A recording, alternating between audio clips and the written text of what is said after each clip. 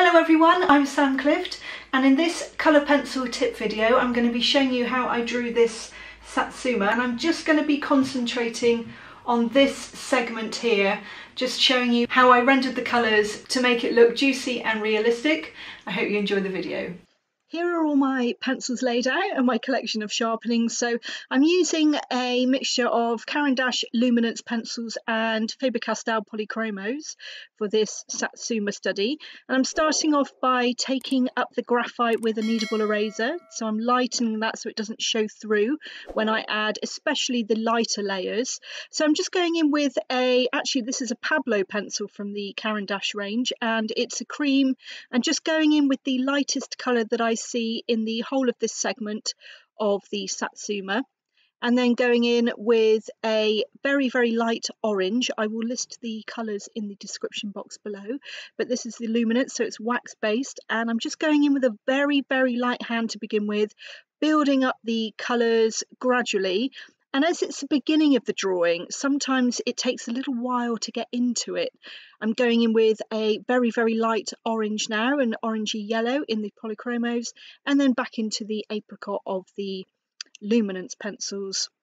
And what I'm doing is I'm just mapping out the different segments of the Satsuma, starting off very, very lightly, using a very, very light hand and using kind of feathery circular motions just to make sure that I'm not adding too much pigment too soon, just while I get to grips with this drawing and just start to make sense of it really. This is a cadmium orange in the Polychromos, and I'm starting to add a little bit of depth now into the darkest parts of the orange of the Satsuma, and just going in with the darkest parts, the shadows, so that there's a big contrast between the lightest parts. So there's some kind of pith areas that are very, very light, and in between each orange section there is a kind of a whitey yellow section as well that I need to make sure that I leave free of most of the pigment of the orange. I'm going in with the warm greys as well, just to create a little bit of pigment down, a little bit of shadow in the white area, the pigment area. So you generally find when it's a white area,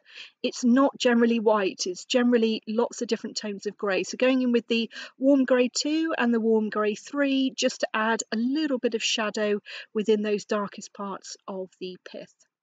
Now I'm just adding that kind of, or using that same technique for the rest of the bigger sections of the orange, going in with those circular motions that you can see, very, very light hand, and then using that technique through the whole of this segment, just darkening up those parts that, or just kind of mapping out where I need to go so that I can see where I can add the shadows then.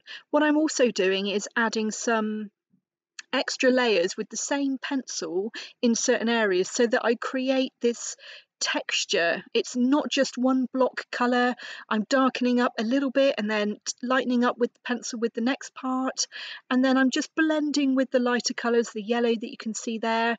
And as I've mapped in those darker parts, some shadows within the orange, I know then that I can go in with a darker cadmium orange to just darken up those shadows a little bit more, all those kind of different tones within the orange. And you can see here I've gone to the different sections of the Satsuma and use that same technique, going from light to dark, adding those different colours and then building up the shadows as I go, blending in between with some lighter colours, some yellows and the creams, and just making sure that I build it up gradually and don't go in too dark too soon.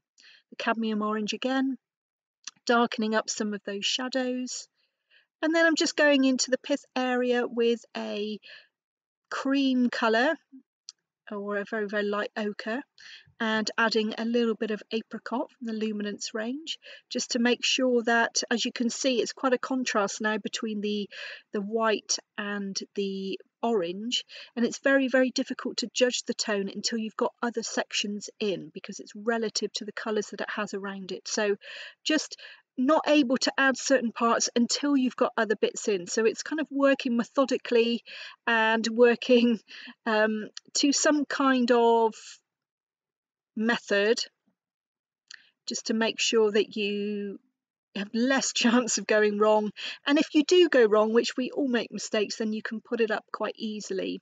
Now you can see that I've added a little bit of the skin that was underneath this Satsuma segment, and as I've got those really dark tones in now of the orange, I know that I can go a little bit darker. I need to create some depth and some contrast between the lightest parts of the segment and the parts that are slightly in shadow from the skin and from the other segment that I'm going to add later. So I know that I can darken up those sections now, and they need it to give that kind of 3D look. Just making sure that I'm looking at my reference photo and just really looking at where the darkest parts are. Sometimes squinting your eyes really helps, and you can really see where the highlights are, where the shadows are. Now I've added the rest of the Satsuma, you can really see that I need to darken up those shadows some more. So I'm going in with the Caput Mortuum in the Polychromos, which is a really great colour to use for shadows because it's a purpley colour, which is opposite to orange on the colour wheel. It's a complementary colour, so it adds a subtle and realistic looking shadow. Just blending with the cadmium orange to make sure that those dark purples aren't too dark and too much of a contrast. And then going in with the lighter oranges just to blend in between. Darkening up some of those mid-tones now, just to finish everything off, and that's the Satsuma complete.